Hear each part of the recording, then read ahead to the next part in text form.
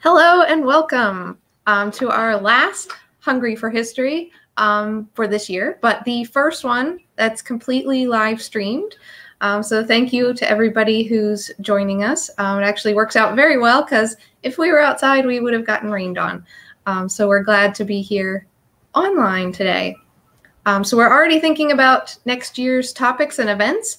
If you have someone that you know that you'd love to hear speak or a topic that you'd love to hear presented, let us know. We're already working that out, so keep an eye out for our next year's schedule.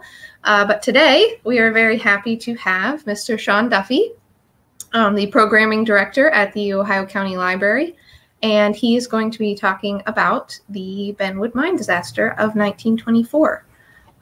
So with that, I'll give you Mr. Seán Duffy. Hello, good afternoon. I am Seán Duffy, and I am the programming coordinator at the Ohio County Public Library. I want to thank Cockayne Farmstead and especially Kara for inviting me this afternoon. And we'll go ahead and put the slideshow up, if you will, Kara. Thank you. So as I mentioned, I am the programming coordinator, so I'm going to promote a couple of my programs. For instance, this evening on People's University live stream at 6:30 p.m., we're continuing with the struggle for women's rights and Joyce Salisbury, who does great courses about the most powerful women in history, will be there this evening. On Tuesday the 1st, which is Walter Reuther's birthday, you can see Walter behind me along with Mother Jones, the miner's angel. We will do a program with Nelson Lichtenstein. He'll be coming to us on live stream all the way from California, where he is a professor. And he wrote the most important, perhaps, biography of Walter Reuther. And you'll also see a video tribute to Walter for his birthday that we created. On the 5th, we will have our 4th Reuther Pollock Labor History Symposium. Solidarity Against Hate is our theme. And we have an array of great speakers for you that day, starting at 11 a.m. with Dan Graff from Notre Dame. We'll have Mike Stout from Pittsburgh, who's an activist who's written a book. Chuck Keeney is one of the founders of the West Virginia Mine Wars Museum. And Cicero Fain will talk about Black life in Huntington.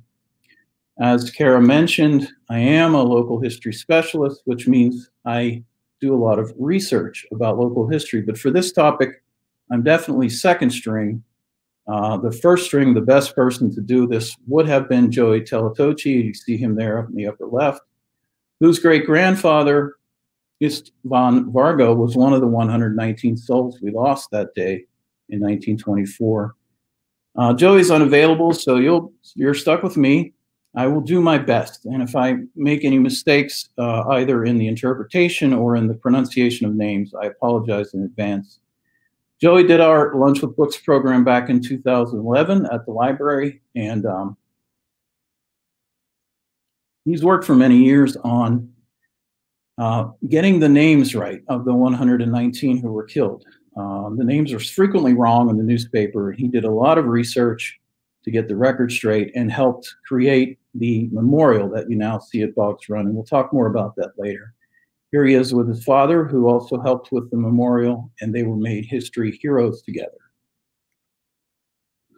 I interviewed Joey for the book you see on the left there, which was called The Wheeling Family, Volume 2.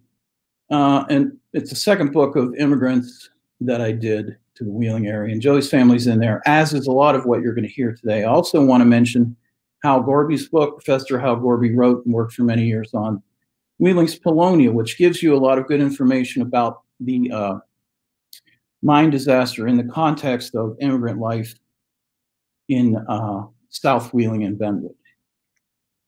If you're into local history, we have a site called archivingwheeling.org that I invite you to take a look at. The story on the Benwood mine disaster is one of the most read stories that we've posted, but we have many other things about Ohio Valley history and archival sources. Now, I mentioned that I don't really have a direct connection to the mine disaster like Joey does, but I do have a very strong interest in the topic because this is Vincenzo Forlini, who was my great-grandfather and was killed in a mine disaster in Benwood in the Hitchman mine, coke mine, in 1922, so 2 years before the one we're going to talk about today. He was crushed under a fall, and he lived in Benwood with his brothers, Giuseppe and Matteo. They can be seen in this picture on the left, as can my grandfather, Rocco, who was 4 years old at the time. And to me, this picture has always foreshadowed the sort of the best known picture from the mine disaster that we'll look at later. And so that's my connection to, and there's a close-up. It's just a very dramatic picture that's always haunted me. Just to set the time, the zeitgeist historically in April 1924, Adolf Hitler was found guilty in the beer hall putsch. A man named Frank Capone was killed in Chicago. He was a 28-year-old brother of a better-known gangster named Al Capone. The first book of crossword puzzles was published. Excuse me, the Dawes Plan was introduced to try to restructure reparations for Germany. So all these things sort of set the tone for World War II. Tornadoes, a lot of storms at the time. We're having one brewing today. One is, I wish those people well in the path of this hurricane, but in 1924, tornadoes in the South killed 110 people. Actor Marlon Brando, baseball star Gil Hodges, and musician Henry Mancini were all born April 1924. Calvin Coolidge was the president, and Pope Pius XI was the Pope. By 1924, Wheeling Steel Corporation was the biggest employer in the Upper Ohio Valley. It had merged in 1920 numerous companies, including nail works, corrugating plants, blast furnaces, open hearth works, tin mills, tube works, skelt mills, sheet and fabricating, and of course, they had coal mines for virtually each one of those to fuel everything. Down in the southern West Virginia coal fields, where Mother Jones made her mark, the largest labor uprising in American history had taken place, the largest uprising of any kind since the American Civil War. The Battle of Blair Mountain had ended in defeat for the coal miners, and the United Mine Workers of America Union basically was on the run after that. We did have the United Mine Workers here in the Northern Panhandle, but they were badly weakened here as well. This publication is from 1920 that shows the local Union 788 in Benwood. And so just 4 years earlier, the mine workers were strong, but by the time of the accident, we won't hear them mentioned much at all. So what did coal mining look like in 1924? Well, this publication is called From Mine to Market, and it is the Wheeling Steel publication, so you'll see a lot of the same mines. And it was published in 1926. You can see the electric cars there on the right. And there's a closer look. This is the same kind of car that would have taken the men of the Benwood mine to their place of work that morning. Here you see a man mining coal. This is in Steubenville. Here's another picture from Steubenville with two miners who are drilling a hole so that they can blast the wall to loosen the coal. And here's a great map, an overview of the area of Benwood that shows you all of the mines. Way up there at the top right, the gold arrow you see, is where the entrance to the Benwood mine was. And you can see it here in the close-up. So it just gives you an idea of the scale of the mining. Here's an overview of the entire Wheeling Steel Corporation mine. And the arrow shows you the 8 North section, which is where the explosion would occur that we're talking about today. There's a close-up showing 8 North. And this is from a publication called Coal Mining Investigations, U.S. Bureau of Mines, from 1924.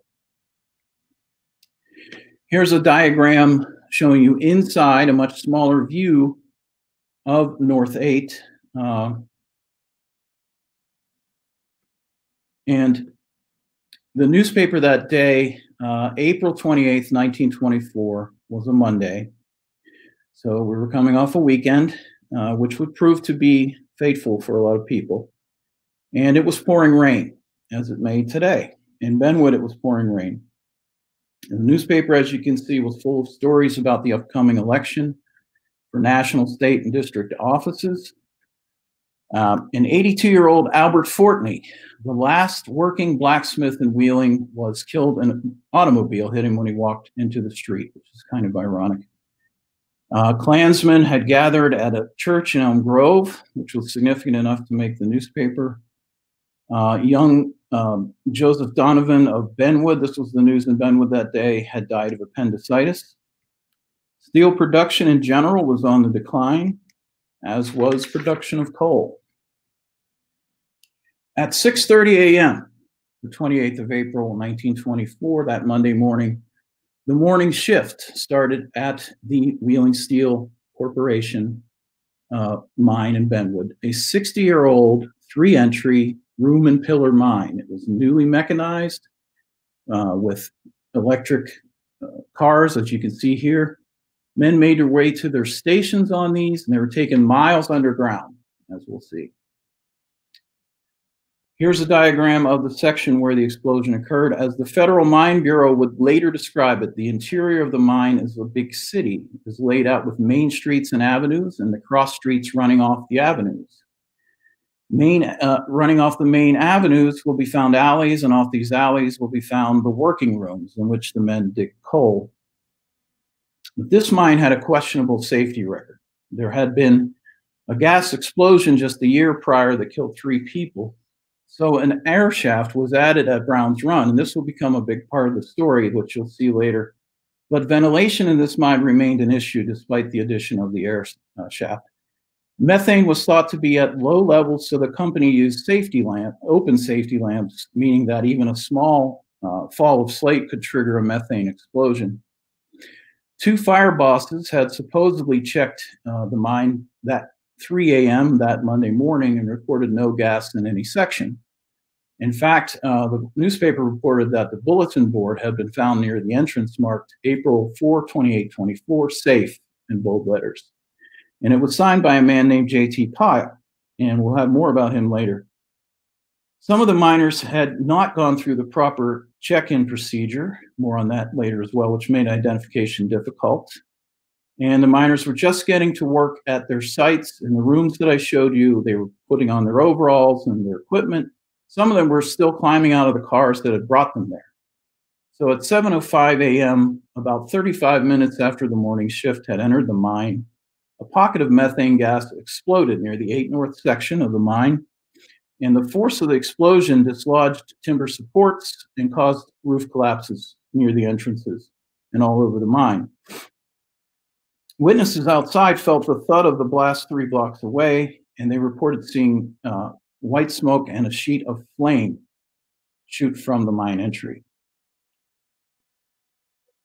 One miner's watch, as you can see in the diagram here, was stopped at 7:04 a.m. This diagram shows where some of the bodies were found, and diggers in these rooms would use shooting the coal face with black powder, which wasn't the ideal way to do things, and they sprinkled water from a car to sort of suppress the gas and the dust. We'll see more about that later. Coal dust trapped inside the mine was ignited, triggering a second, even more devastating explosion, which forced a wall of fire through the shafts of the entire poorly ventilated mine. The heavy mine timbers were shattered into splinters, allowing roof collapses everywhere. Men who were not crushed by the falling debris and the force of the violent explosions were burned to death, and roof falls occurred in almost every section of the mine. But most of the miners probably were killed by something called afterdamp. You see, fire damp was blamed for the explosion, and then afterdamp is a deadly cocktail of toxic gases, primarily carbon monoxide, after the fire. A number of the dead miners were found with handkerchiefs over their faces in an attempt to block the afterdamp. And they were unsuccessful. The mine inspector later speculated that had the men been equipped with even simple gas masks, and this is in the wake of World War I, where gas masks were used, and the mining gas masks were similar, it may have saved quite a few lives. The poisonous afterdamp hindered the rescue effort, as you may imagine, as did the debris. Blockage near the main entrance and the secondary tunnel forced rescuers to look at a different site, and they went to the Browns Run air shaft that I mentioned earlier, about a mile from the entry. So here in this chart, you can see an overview of the whole mine, and the air shaft is up there at the right with the arrow. And the place where most of the miners were trapped is down here at the bottom in section 8 North. So we're talking a mile or more underground, and it took rescuers quite a long time to get through all the tight spaces to get there. Here's a closer view of the air shaft. You can see the distance from North 8, and here's a diagram of the air shaft where you can see these stairs that the rescuers would use, and in both parts of this diagram. Now, on the surface above the shaft, they built this makeshift rope and pulley system, hopefully to be able to bring up injured miners in a gurney, but the one you see here is already deceased, and in the end, that's all they were able to do. Would-be rescuers came from all over the place, including the Hitchman Mine, Blair, Ohio, the Richland Mine in Warwood, the Glendale Gas and Coal Mine, and the Williamson, West Virginia Mine, Bridgeport, Steubenville, Cincinnati, Ohio, Pittsburgh, PA. The LaBelle crew was on the scene, and nurses from the American Red Cross and a number of Wheeling physicians were there, hoping to be able to treat miners as they rescued. You can see in some of these images from the Pittsburgh Post, the doctors and nurses and rescuers. The rain and the mud made the 3-mile dirt road out to the air shaft at Browns Run virtually impossible for any kind of mechanized transport. Automobiles were sliding in the mud to the side of the road, and that made it more difficult for others to traverse the muddy terrain. And so they ended up using horse-drawn wagons and country sleds. And you can see one in this image, this amazing series of images from the Baranowski family. Stanislaw Baranowski was one of the victims of the mine disaster. Here's another shot of a horse and wagon. Rescuers worked in teams, relay teams, every 750 feet. So they're pulling stretchers over broken rock and shattered timbers and twisted steel track from the cars. And they used at least 50 Burrell all-service gas masks, some of which you can see in this picture, and self-contained oxygen breathing apparatus. And they were used to explore places where the percentage of oxygen was so low it would kill a human being. They actually took canaries into the mine to try to measure the methane, very old school. And a few of the canaries did die. An old miner told a newspaper reporter that miners welcomed rats because rats would not live in a mine that was full of methane. One of the rescuers from LaBelle, when he came up through the air shaft, finally reported that he thought there was no hope. During the first few days, there had been a school of thought that the veteran miners would lead the others to a place deeper in the mine so that they could create a barricade against the afterdamp. But in truth, things went too quickly, as we'll see. One of the reports said that it took 8 rescuers to carry one body, which indicates some of the grisly things that were found that day. Again, with this chart from the position of the bodies, it appeared that most of the men had been, as I mentioned, at their workstations just getting there, and the ones, many were stunned by the terrific concussion of the explosion, and others were suffocated by the afterdamp. One motorman had been found sitting on his motor car, buried under an avalanche of slate. Looking at the diagram there, you can see with the gold arrows, various places where bodies were found. The scene outside the mine was one of wrenching grief and confusion. Women and children rushed to the site. They were sobbing and asking for word of their husbands, fathers, brothers, uncles. You can imagine the grief. Wives of miners tried to bypass the barricades, and some of them, one woman, after learning of her husband's death, actually tried to drown herself in the river and was rescued by onlookers. According to one report, nuns who were canvassing the neighborhood looking for wives, widows after the disaster found a young and quote unquote foreign woman in bed with child who had recently married one of the miners and was unaware of the accident and wondering where her husband was. And they decided they weren't going to tell her until the baby was born. Don't know what happened with that story. Relatives and friends kept a constant vigil outside the entrance in the drenching rain. At Brown's Run, they sat around fires waiting for word. When it was learned that men had suffocated by afterdamp, the grief intensified and a moaning sound could be heard from a considerable distance, according to the newspaper. This is another image from the Baranowski family showing the encampments at Brown's Run. And this is another. In addition to the bereaved, you had crowds of curious onlookers and reporters who descended upon Benwood and were standing behind hastily constructed barricades. At one point, 100 rescue outfits were reportedly stolen by unscrupulous people who were posing as helpers. Mrs. Caroline Melcher, age 68, of Jacob Street in Wheeling, was struck and killed by a speeding truck that was rushing supplies to the rescue teams. Early optimism soon waned as one dead body after another was carried from the mine. After a few days, the odor of decaying bodies became overwhelming for rescuers.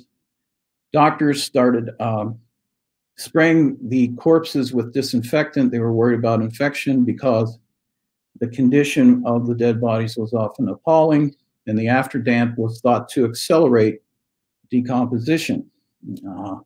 Bodies were too gruesome to describe, and one gentleman had been, as the newspaper said it, practically baked and swollen to twice his normal size. So it was horrific.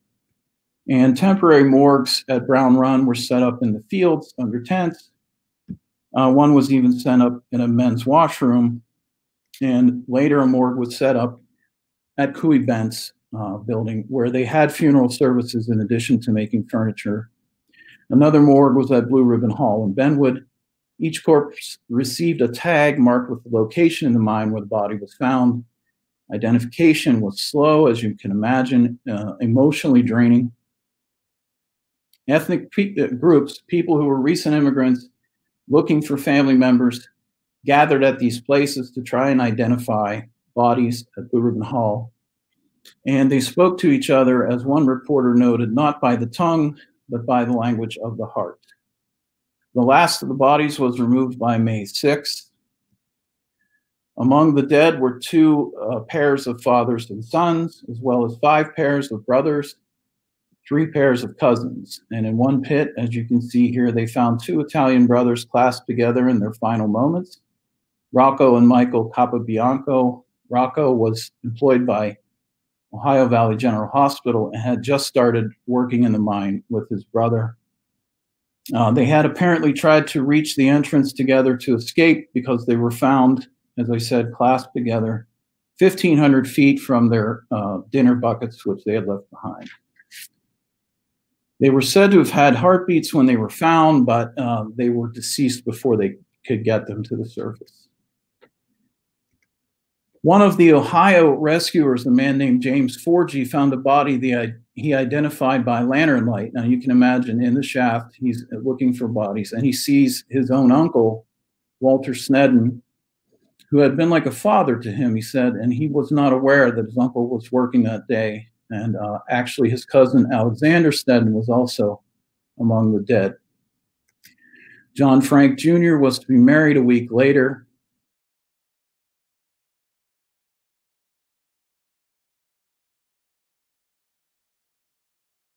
A man named Raffaello Vitiello was in the mine for the first time in his life, having been persuaded by his father Samuel to accept a job in the mine, and both were killed. There was a letter found in a boarding house in Boggs Run that was written by one of the deceased miners. And the paper had the name wrong, so I think it was Domenico Cogniti.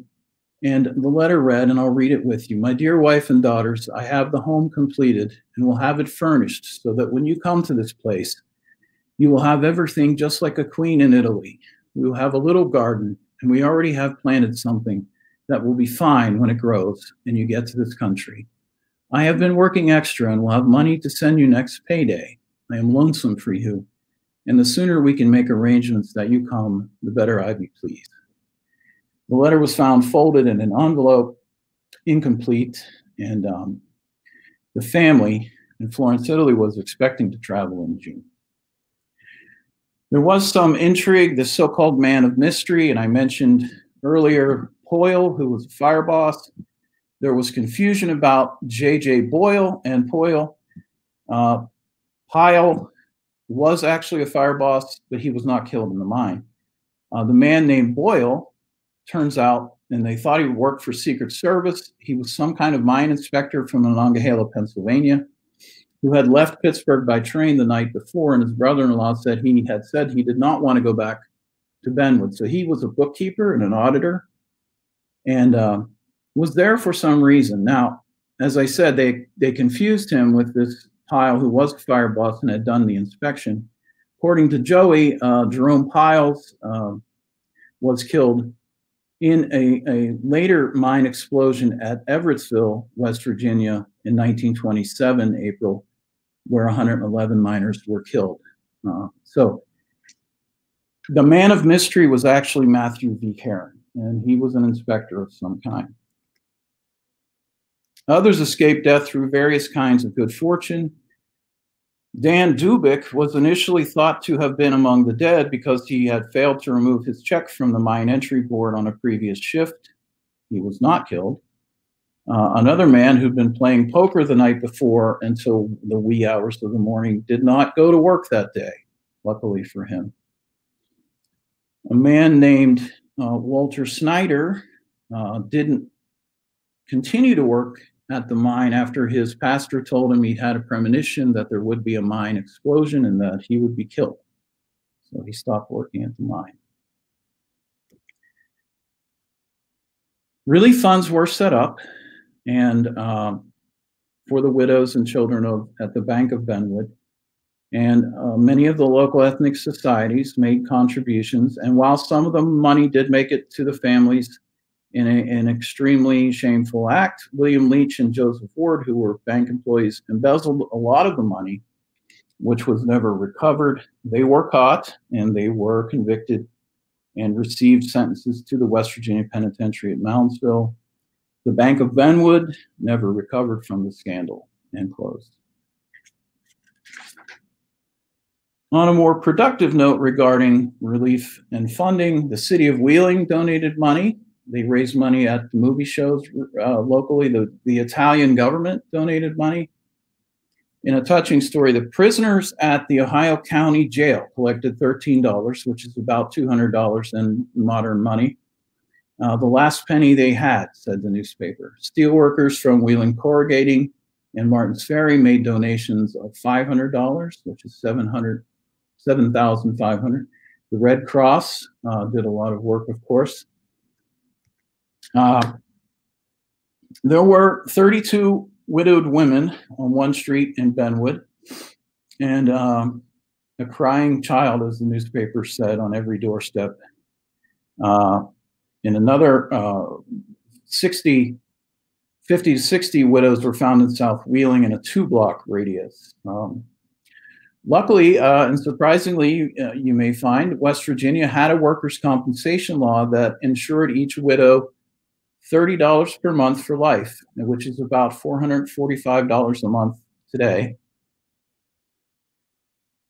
They also received $5 a year for each fatherless child until that child turned 16. Excuse me. That's about $75 in modern money. It's not much. Wheeling Steel paid each widow a lump sum of $500, $7,500 total in modern dollars, and $150 for funeral expenses, which is about $2,000. So less than $10,000 for each life paid by the steel company. And it was, on that note, rather jarring to be looking through these newspapers for stories about dead miners and their widows, to see that Wheeling Steel did quite nicely the quarter before that, making nearly $1 million, which is $14 million in modern money. So I will make this editorial comment. In the end, it seems like these men were expendable, as they were all over the state, but particularly here because had some money been spent on safety, and had this mine been a safer mine, this tragedy might have been largely reduced or even avoided. Proper equipment would have cut into profits because it was more expensive than the kind that was in use. It was easier and cheaper for a company to go to New York and recruit new labor from Ellis Island. The day after their profits were reported, Wheeling Steel issued this expression of sympathy regarding the disaster. But what of the would-be rescuers? Well, the hard labor and the foul air made rescuers sick and exhausted, as you may imagine. One man accidentally drank disinfectant from a cup that he thought was coffee and had to be hospitalized. Members of the U.S. mine rescuer team described this as the worst wreck mine they had ever seen.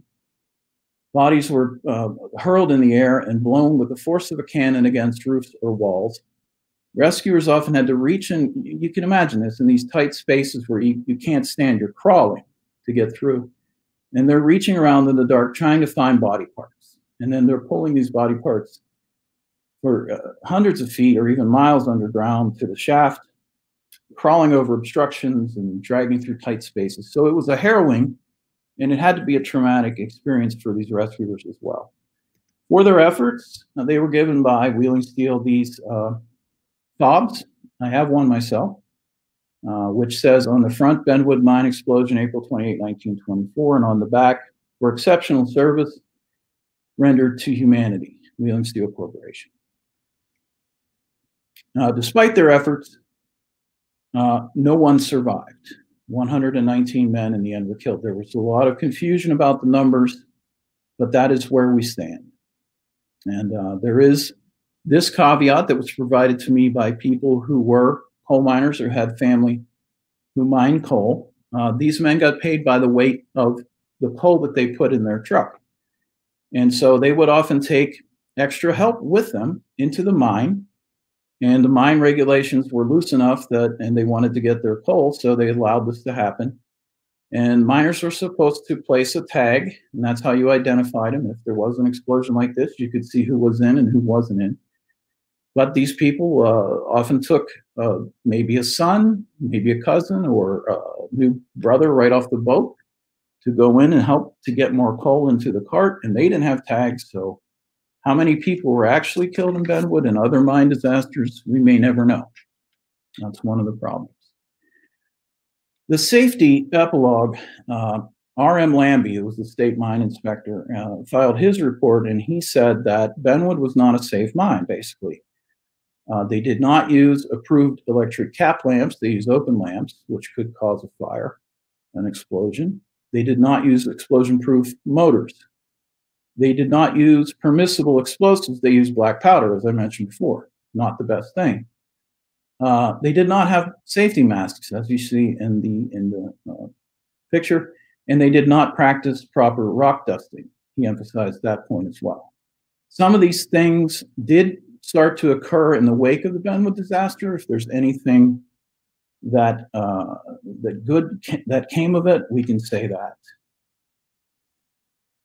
Benwood still ranks as the third worst mining disaster in West Virginia, which you can imagine has quite a number of them, including Monaga, which in 1907 killed 362 men.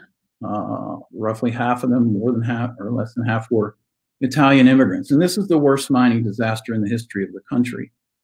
And there's Eccles, and then there's Benwood. And Everettsville is the one I mentioned earlier.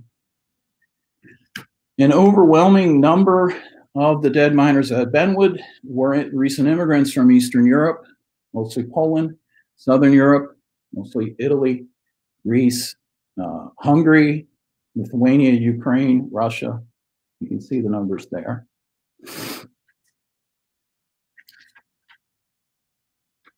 As you can imagine, Benwood and South Wheeling, where a lot of these men were from, saw funeral after funeral for days. Many of the deceased were Catholics who belonged to St. John's Church in Benwood.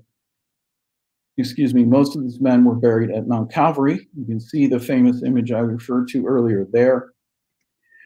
On May 5th, 1924, 24 victims were buried side by side at Mount Calvary. This is a close-up of that famous photograph, where services were conducted in English, Polish, and Italian. According to the newspaper, the bodies were kept under tents. They were concerned about infection again, and they were then interred, many of them side by side or on top of each other because they worked together in pairs. This is what the newspaper said.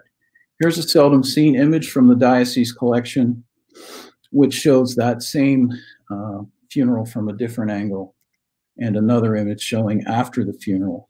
This is what it looks like today at that site.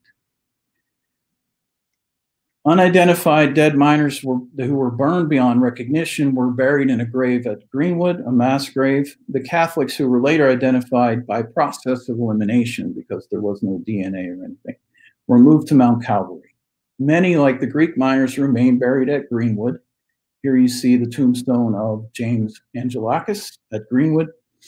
14 of the 15 Greek miners are buried side by side there. And the other one is this gentleman who has a tombstone. They're the only two. 4 of the Greek miners were said to have been classmates on the island of Crete. And anyone who isn't buried or at Greenwood or Mount Calvary is buried at a cemetery around the Ohio Valley. I think it humanizes these men to see their faces. To the extent that I have pictures, they come from tombstones, so they're not the best pictures, but many of them are poignant, like this young man, Jan Piszewicz, who was only 16 years of age when he was killed. And it is a heartbreaking story of his family who emigrated from Galicia, a part of Poland, in 1907 when this young man was an infant. His father was also a coal miner. His father, Lucas, then started working at Wheeling Steel and faithfully took his family to Benwood. And he died, the father, on April 9th, 1924. So only 19 days before the accident, he died of a heart inflammation. And then Jan died in the mine, and his brother, Stanley, who was working for Wheeling Steel, fell off a truck 2 years later, struck his head, fractured his skull, and was killed at the age of 16 as well. Here's another Polish miner. Now, loaders were the men who put, this is the lowest skilled job in the mine, according to most reports, loaded the cars with coal. And timberman was the man who cut and set timbers to hold up the roof and hold up the walls. Motormen, of course, drove the carts, and then trip riders were the brakemen. They were the assistants to the motormen. Here's one of Vitelli brothers, and here's Giuseppe Ria from, it was a World War I veteran. A few of them were. I don't have pictures of all of them, as I mentioned. Here's another Italian miner who was 21. And another, probably the oldest miner at age 50. Pasquale Fana was married to Joey Teletoci's great-grandmother, and he was a track man, and they're the ones who literally laid the rail track that you saw and maintained it. He was also an Italian immigrant, and if he had not been killed, Joey would not exist. And so that's how this accident was life-changing for Joey and a lot of other people. This is Joey's, another of his great-grandfathers, a Hungarian loader named István Varga. We mentioned him earlier. Here's a Croatian cutter. Cutters were the ones who literally cut the rooms and made passageways to the hallway areas. Here's another loader from Croatia and another. Now, historical marker was placed finally near where the mine explosion occurred, and this happened in 2009, and Joey was a big part of that as well. Here's a close-up of the marker that you can see. And finally, this committee, chaired by Joe Teletochi and Susan Riley at Moundsville Library, which raised the money, $130,000, $120,000 plus $30,000 in donations from contractors to build the memorial. So on September 27th, 2014, the Benwood Mine Disaster Memorial was finally dedicated at WALS Run. You can go and see it today. It has all the names of those killed. So with that, that completes the historical part of the program. And I would, if Kara would remove me from the screen, I would like to show you a tribute that I created for the 119 souls. So here it is.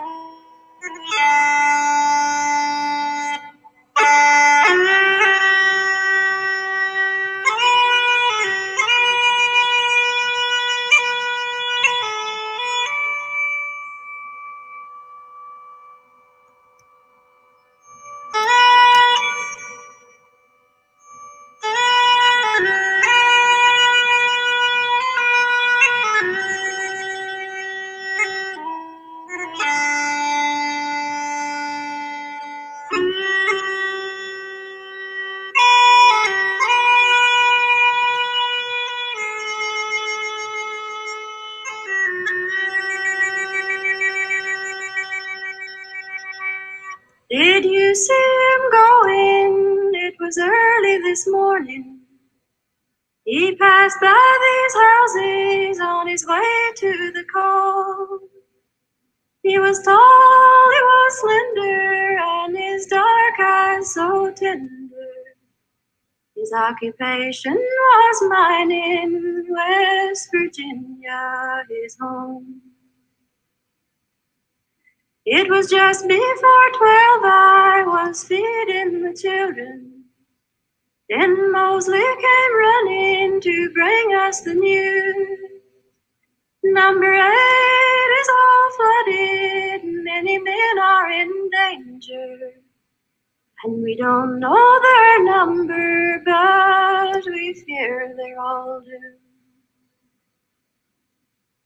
So I picked up the baby and I left all the others to comfort each other and pray for our own. There is Timmy, 14, and there's John, not much younger. Their own time soon will be coming to go down the black hole. Oh, if I had the money to do more than just feed them, I'd give them good learning, the best could be found. So when they grow up, they'd be checkers and weighers, and not spend their time drilling in the dark underground. Now what can I say to his poor little children? Or what can I tell his old mother at home? Or what can I say to my heart that's square broken? To my heart that's square broken if my darling is gone. Say, did you see him growing so early this morning? He walked by your houses on his way to the coal. He was tall, he was slender, and his dark eyes so tender. His occupation was mining, West Virginia, his home.